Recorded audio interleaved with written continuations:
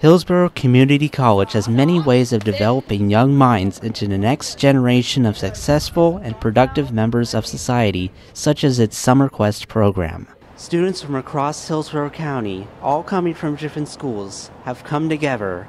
They are stepping out of their comfort zones, with their main reasoning being success. The Summer Quest program allows up-and-coming high school seniors to experience the classes and campus life of college students. So essentially these students who are selected are able to take 2 courses on a campus, either the South Shore campus or the Ybor campus, and they are able to earn both high school and college credit, dual enrollment. The program encourages interaction between students as well as giving them an insight to what college is like and what they'll be learning.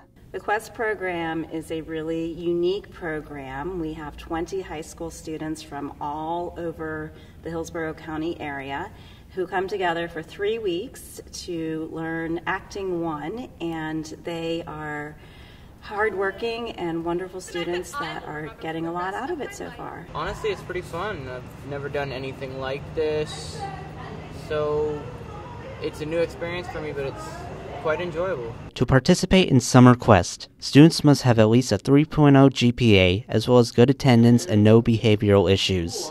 Many students who take part in the program have some sort of disability, whether it be a learning disability, autism, or other deviations. There's a lot of diversity with the Quest program, from, again, the fact that they are from different high schools, that they have different backgrounds. I think only 2 of them have ever taken an acting class, so they're involved in various different activities. Allows me to safely explore sort of like a college setting, mostly. That's kind of testing the waters for the future, maybe seeing a possible career choice for myself.